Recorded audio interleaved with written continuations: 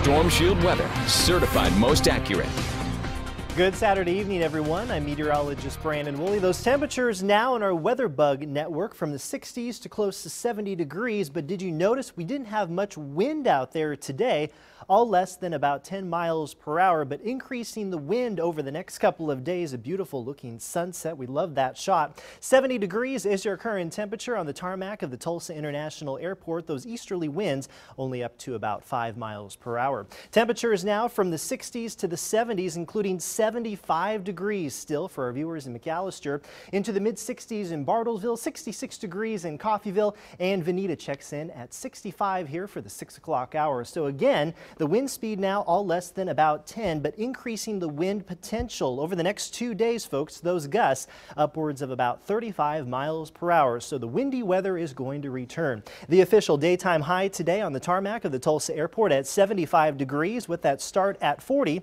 You can see the averages for this time of year of 59 and 37 on the latest series of satellite pictures with the radar. So here's the situation. An area of high pressure is going to shift off towards the east tomorrow, and an area of low pressure is going to come in from the west. So as the low gets closer to the high, and we're going to be in between those two pressure systems tomorrow, we're going to call that a tight pressure gradient. So that's going to lead to those gusty conditions with those gusts tomorrow between about 30 and 40 miles per hour. Timing that change out on future track winds for tomorrow on Sunday. We're looking at those sustained southerly winds, so a different wind direction tomorrow between about 15 and 25 miles per hour with those localized gusts upwards of about 35, and the wind is actually going to hang tough for tomorrow night as well, also on Monday.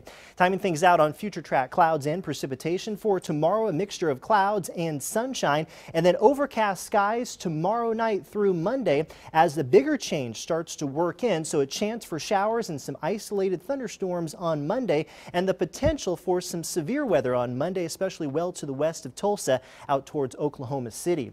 For your Sunday outlook here, a chance for ordinary thunderstorms across western Oklahoma and the panhandle of Texas, but that will shift off towards the east, and those storms will gather strength on Monday. The best chance for some of those severe storms well to the west of Tulsa out towards Oklahoma City and to the west of there. So Monday, definitely keep track of that because we could see some severe weather across the state. Overnight lows tonight under partly cloudy skies, dropping off into the 40s. Miami drops off to 42 degrees. We have Muskogee at 47, southeasterly winds between about 5 and 15 miles per hour. Partly cloudy skies. The sunrise comes up at 6:46. So high temperatures tomorrow still into the 70s on your day planner, but those gusty conditions pulling out of the south with those localized gusts up to about 35. So again, those daytime highs still into the 70s. Very pleasant Sunday for us in terms of the temperatures, but that wind comes in. Pawhuska checks in at 72 degrees. Southerly winds sustained between 15 and 25. Those localized gusts between 30 and 40, especially the strongest winds by tomorrow afternoon.